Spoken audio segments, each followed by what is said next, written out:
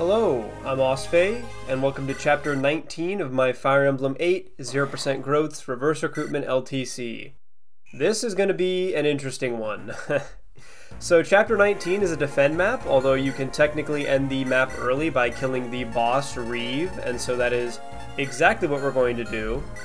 Most LTCs get a one-turn clear for this chapter, and this is no exception. However, due to our particularly unique circumstances, this clear is going to be very, very involved.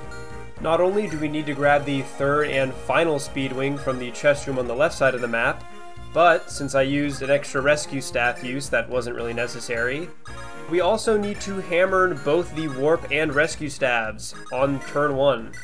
And so this becomes a quite involved clear with a lot going on, and so I will try to give a play-by-play because it goes by pretty fast, and there's a lot going on to, achieve everything we need to.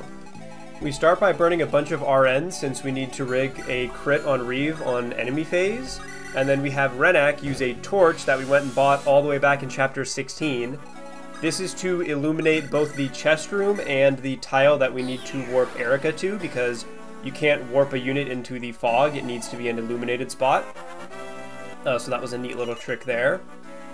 We then have Artur hammer the warp staff. We're then going to have La Rochelle trade the hammer off of Artur, and then hammer the rescue staff that is in Amelia's inventory. The reason it is in Amelia's inventory is because we are going to position her and Cormag into a spot where Molder can basically swoop in, trade off the rescue staff, and then rescue Eirika.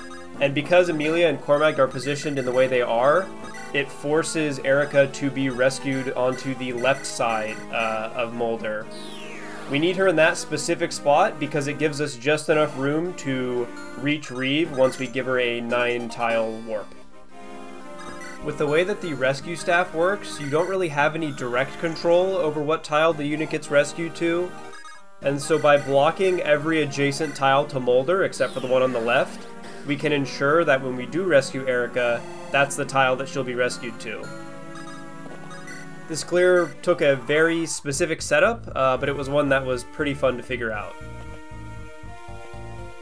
For such a short chapter, this clear ended up being pretty involved, what with needing to both, warp somebody into the chest room to grab the Speedwing, and also figure out a way to get our 7-move Eirika over to the boss on turn 1. It just ended up being a pretty interesting clear and was easily one of my favorites to plan out. I didn't really get a chance to ever talk about why getting the third Speedwing in particular was so important, but we are running out of time, so I'll have to cover that next time. But yeah, that was Chapter 19 in one turn. I hope you enjoyed. See ya.